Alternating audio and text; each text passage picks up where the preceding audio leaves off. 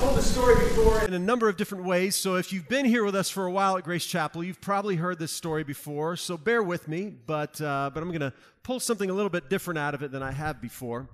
My second to last year in college, I was working as a student leader, and I found myself at a place where I was girlfriendless, which is really bad when you're going to a Christian college, right? Like at a Christian college, you go there to get a degree in a number of different things, and one of those is the MR and the MRS degree as well. And so, I'm on the lookout, hoping that maybe one of these new freshman girls that comes in will give me that MR degree that I've been looking for, and I'll give her MRS degree, and it'll be perfect, right? So, that's what I was hoping for. And so there was this moment where my wife, Lori, walked into the school cafeteria, and I can remember right in that moment immediately just kind of having this draw and this curiosity about her, like right there in that moment. I was there as a student leader again, and so here I am meeting all the people that are coming in for the first time, and I had been there for orientation and as well. And so Lori walks in with her family for the first time, and I'm having conversations with everybody, and so I talk with her for a little bit, with her family for a little bit, and then I figure out real quickly that she actually comes from the same hometown that my best friend Bob's girlfriend also comes from. And then figured out as well that Bob's girlfriend, Elizabeth, who played on the basketball team, well, Lori was going to play on the basketball team too, and I'm starting to put some things together. And I'm working angles. And I'm thinking, how can I figure this whole thing out so that maybe our paths can cross every now and then? I mean, I don't want you to get this idea that I was a creeper, but I was a creeper. Right? I'm coming up with all these strategic ways that I can get in places where she'll take notice of me. So I'm thinking, okay, hey, Bob, listen, talk with Elizabeth and see if Elizabeth can find Lori and invite Lori to sit with you all at lunch, and I'll just kind of happen to walk up. It'll just be something that sort of happens. I mean, it won't be planned at all. It'll just be, it'll be totally by accident. I'll just walk up, I'll sit down at the lunch table, and then see if you can get maybe Elizabeth to figure out, kind of what her class schedule is even. So you figure out what her class schedule is, and then I'll just happen to pop around the corner when she's coming out of class somehow. See if you can figure out these times where maybe we'll just walk across or you stumble across each other at the student center where our paths will cross by accident but on purpose, so that maybe she'll take notice of me because I'd taken notice of her. So she'd caught my eye, and what I was trying to do was put myself in these positions, these places where maybe she'd see me and maybe she'd take notice of me as well, and it took a while.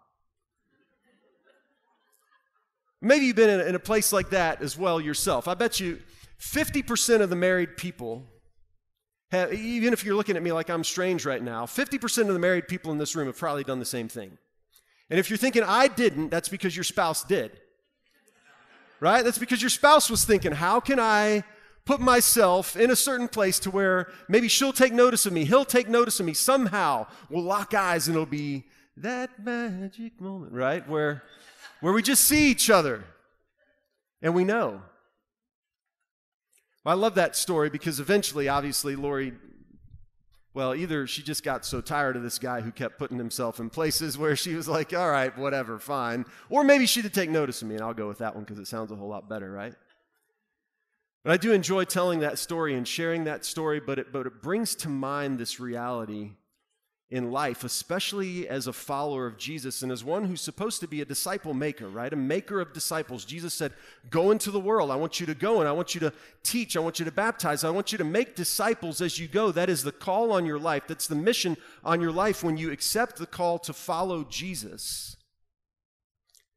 What I'd love to have a whole bunch of stories of is the way that God worked through me and put me in strategic places so that I could share his goodness with others, so that I could share the gospel story, so that I could disciple them, because just by living in a certain way, in a sense, maybe speaking in a certain way, they took notice. I'd love to have story after story of that, and I think a lot of you would too. I think somewhere in our hearts we realize as believers and followers of Jesus, so I'm going to kind of give away the landing place for this morning's message right at the front. we know that we should live in such a way that compels others to take notice. And not of ourselves, but they would see something in us that would point them to the one who loves us and the one we love as well.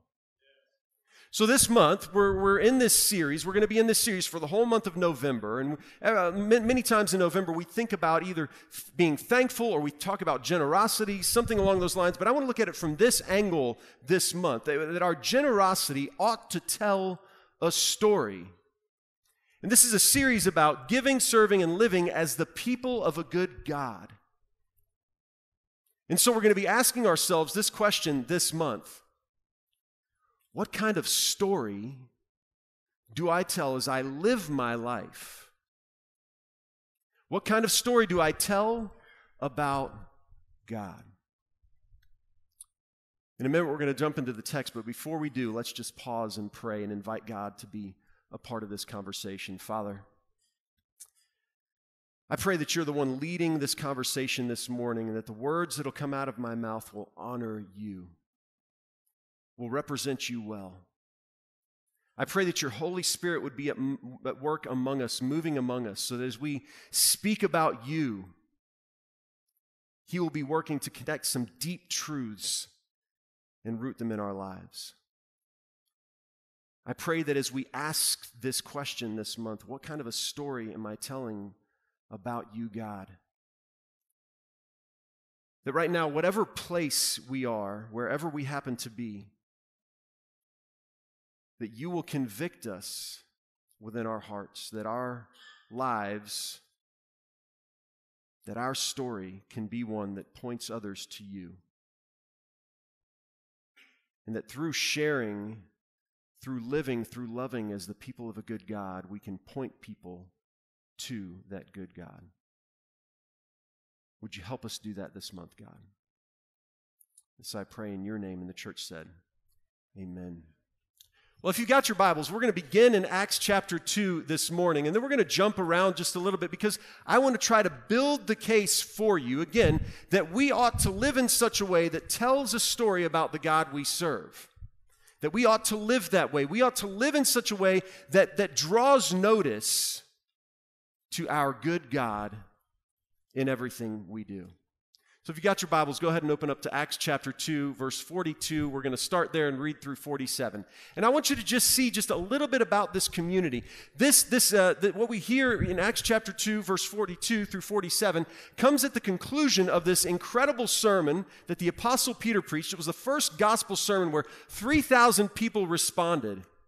They give their life to Jesus. They repent. They're baptized. They lay down their old life so they can pick up anew and start living in a new story.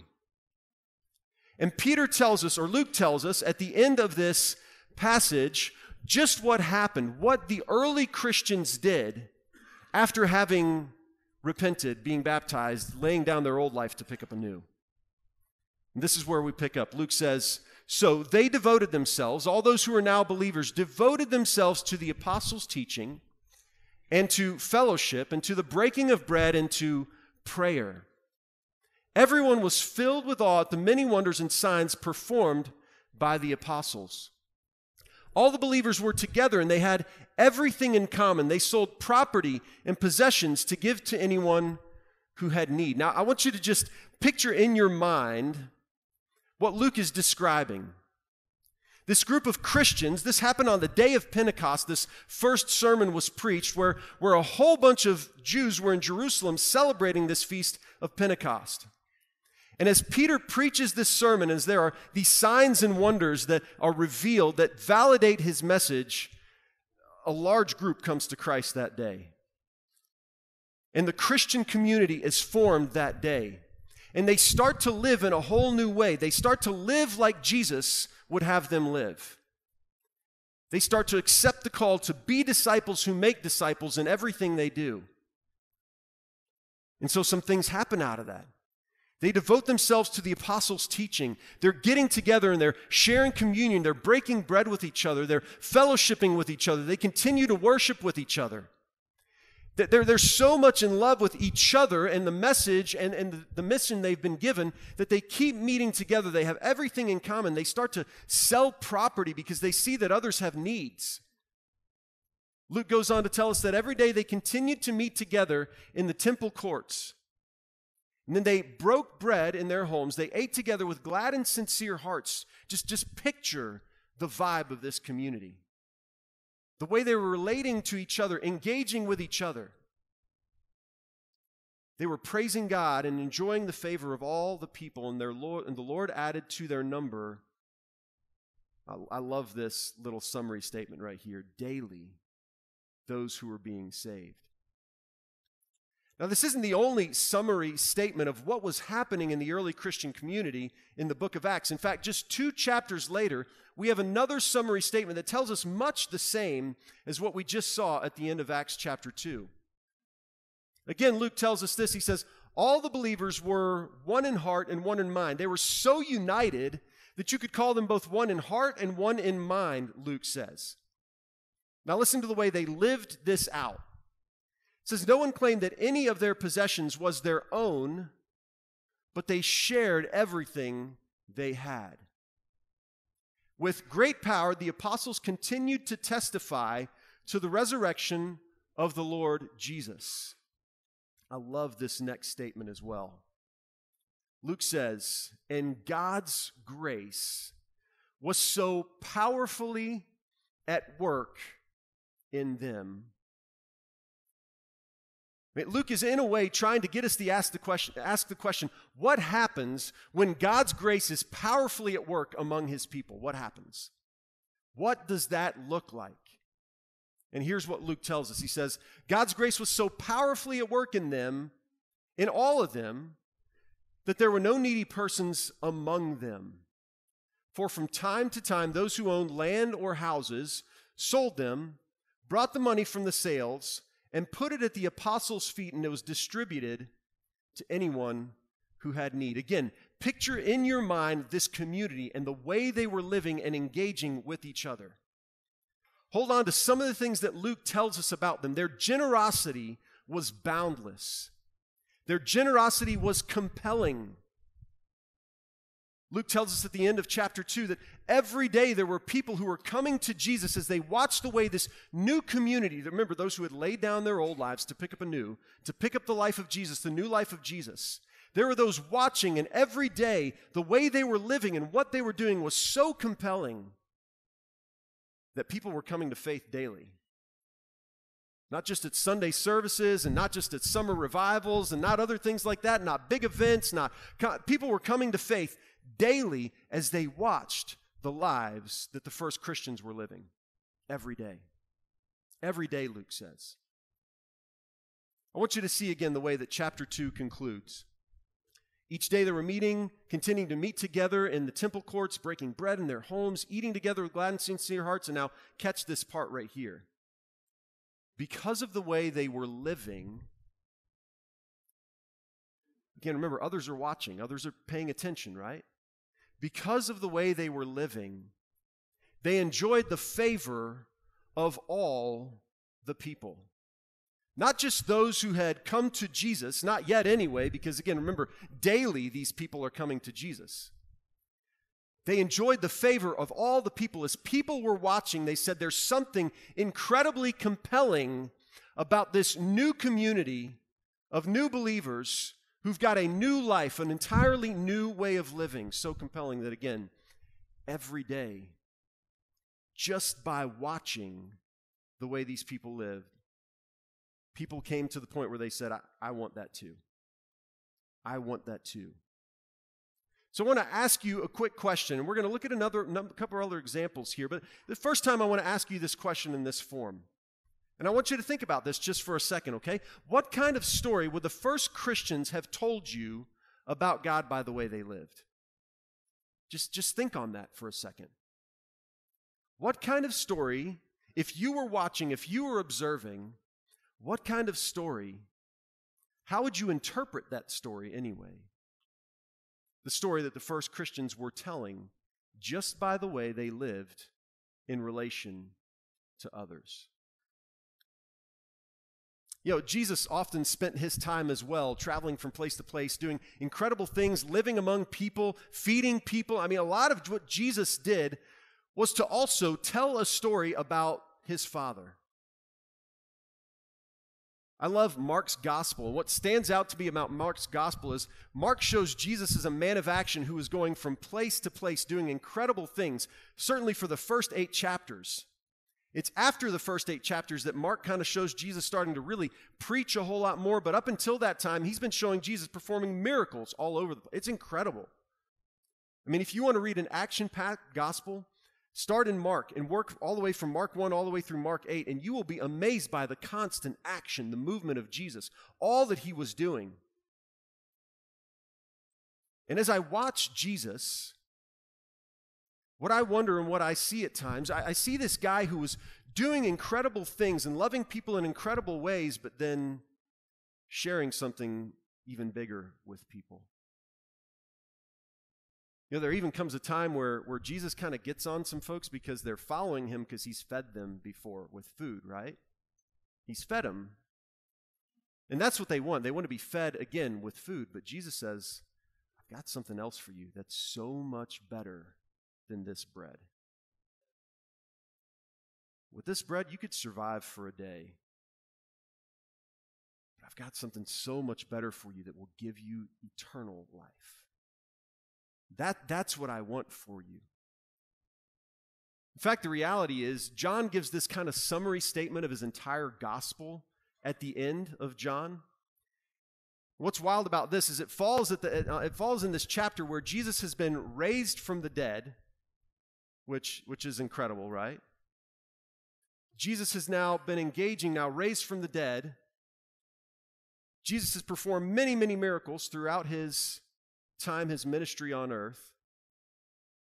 And here's what John says about all of what has just now happened. John says in chapter 20, verses 30 and 31, he says, Jesus performed many other signs in the presence of his disciples, which are not recorded in this book. John says this is only a taste of what Jesus did as he walked the earth. It's only a taste of the miracles and of the signs and the wonders that he performed in the presence of his disciples. He says, they're not recorded in this book. But the ones that are recorded here, John says, the ones that are written why? So that you may believe that Jesus is the Messiah, the Son of God, and that by believing you may have life in his name. So even Jesus, the way he lived, the way he engaged with others, it was purposeful. It was so that people would come to believe in him and believe that he was the Son of God. In fact, I love the fact that John uses this word signs. There's another word that he could have used here to point out miracles, but he says signs. These were signs. It was almost like a billboard saying, look here. See here what's going on. It's a sign of something. It's pointing to something. It's pointing to a bigger story, trying to pull people in, compel someone to something so that you would believe in him. So I want to ask you, if you think about Jesus just for a little bit, what kind of a story would Jesus have told you about God by the way that he lived? Let me think on that for just a second. As we think about this man who walked the earth, God in flesh, performing miracles as he went, loving people as he went, sharing the good news of the kingdom as he went, what kind of a story would he have told you about God by the way that he lived? So then that moves us to us, right? In the first century, there were many communications to Christians that they ought to live in such a way that compels others. There's no doubt about it. But I think perhaps the best one, maybe the most prominent one, is found in 1 Peter chapter 2, and we're going to look at that in just a second. As we think about the first Christian community and the way they lived, it was so compelling it drew others in. As we think about the way Jesus lived, his life was so compelling. For the last 2,000 years, it's been drawing people in. He's been drawing people to him. What about us? Is that our call as well, to live like those first Christians, to live like Jesus, live in such a way that draws people to us and then points people to Jesus?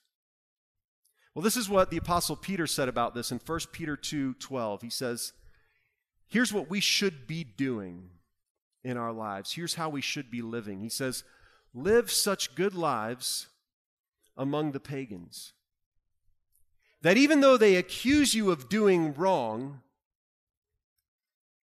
this points out something that I think sometimes we wrestle with as followers of Jesus, especially when we look at the first few chapters of Acts.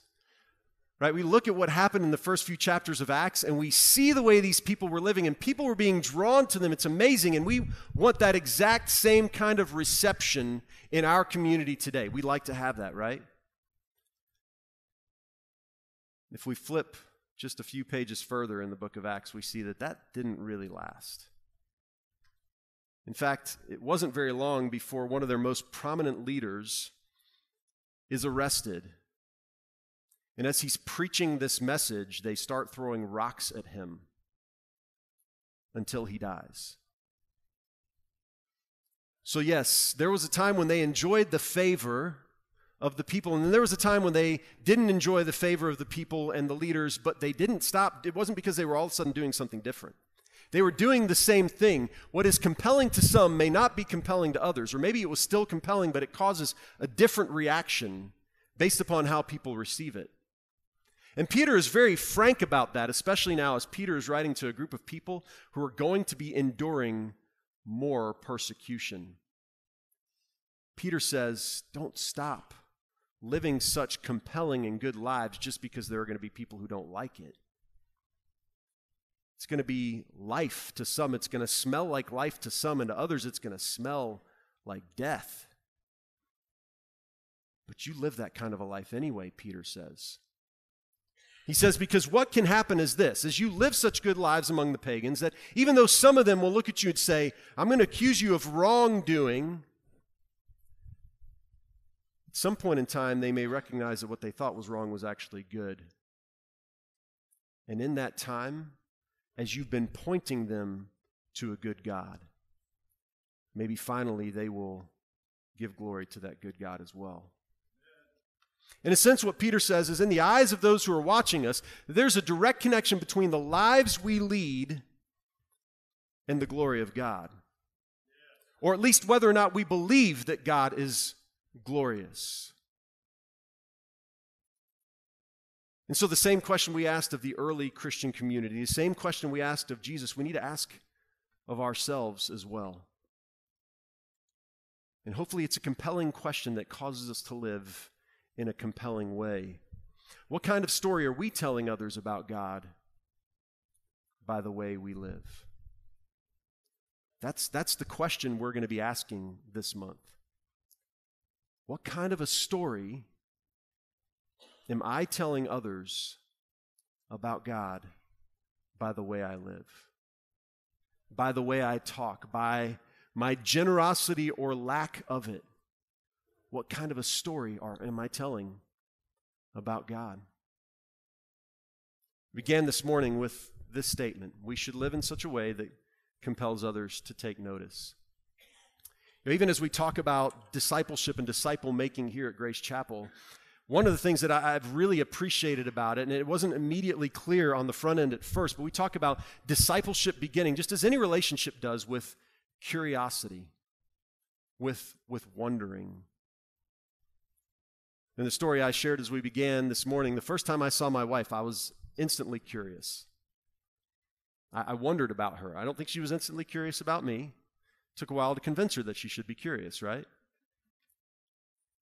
But as we live in this world, we ought to live in such a way, believers, as we're looking to make disciples,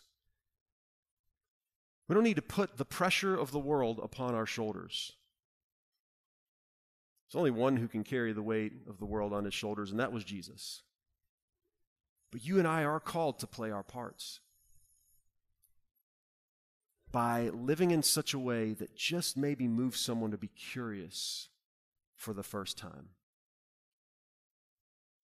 living in such a way that invites the right kind of questions. Why do you live like that? Why do you believe that? Why do you care about others the way you care about others? Why did you just give that up for someone else? Why? And the beauty of that is a relationship with God begins with that kind of curiosity. Wondering why people would live the way they do, wondering why God would love us the way He does. It begins with those questions. They're questions that demand an answer. And as those we live among take notice, our lives will begin to give some of those answers as we look to live in a way that tells a story. I want to pray over us as we launch into this month further, that again, that God will just keep working in your heart this week. And that you may be convicted, convinced, that you may be desirous of living your life in such a way this week that points others to the goodness of a good God. Let's pray. God, first, I'm personally humbled just at the thought that the way I live tells people something about you. And God, first, I'm convicted that there are times where I have lived in a way that didn't communicate a good message about you. And I just in this moment want to repent of that, to do differently for the sake of your glory and your good name. So, Father, I pray first for those who, like me, may be experiencing that feeling this morning. This knowledge that we don't always live in a way that points people to you well, or that doesn't tell the right story about you. But God, I thank you so much as the Apostle Peter in Acts 2 gave that first sermon, that first gospel sermon, and his words when the crowd asked, "What can we do?" The first word was repent, which means that there is a chance to change and do things differently. Whatever we've done in the past, God, you have an entirely new future for us. I'm so thankful for that. And so, Father, I pray for anyone who may be struggling with any guilt over not living in a way that tells the right story, that, Father, you would reassure them that through your power, from here on out, they can. But God, I also want to pray as we live our lives in such a way that others will take notice, that you will open doors. As Colossians 4, 2 through 4 says, that you will open doors for your message as people become curious and take notice. As we seek to be disciples who make disciples. Father, help us live in such a way that others take notice and we can share your goodness with them. I know this is the desire of my heart, and I know it's the desire of many hearts here this morning, that would be the story of our lives as we point to the story of your goodness. Father, we need your help in this, so thank you for the gift of your Holy Spirit who walks this path with us. We thank you for Jesus, who showed us an example of what this looks like. And it's in his name that we together as the church pray and say, amen.